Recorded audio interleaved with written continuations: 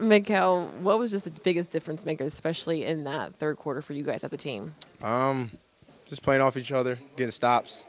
I think just offensively, just moving the ball, finding each other. But that defensive end, when we play defense and get out, be a tough team to beat.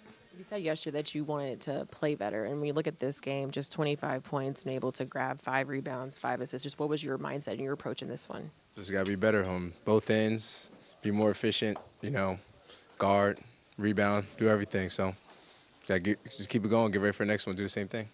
KO often says that no matter if the shot's on or not, keep the energy going. What was different collectively about the energy once Cleveland made that run in the third quarter? We just had to stay with it. It was a game of runs, and we stuck with it. And then CT went CT mode, and went crazy in that beginning of the fourth, right? And but we stuck together. They made their run. Nobody tripped. We was just in the huddle, prepared, getting ready for the fourth, and then CT started going off. We was getting stops, and it kept rolling. What did you think when Schroeder hit the 40-footer and CT hit the buzzer beater? Yeah, it was great. That means it's gonna be a great night. Just us the basketball guys, just blessing.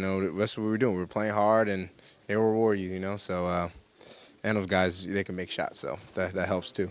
Tonight, you guys were kind of active and energetic and so forth because you were making shots. How do you, as a team, kind of carry that over and take the next step where you guys are that way even when some of the looks aren't going down? And that's what it is. That's what we got to be. We got to be the team, even if we're not making shots, to have that energy. Because everybody can make shots and start playing hard. So just, when they're not falling, we just got to grind through it and stick together and know, like, it's going to come eventually. Just keep getting stops, and that's going to fuel our offense. Mikal?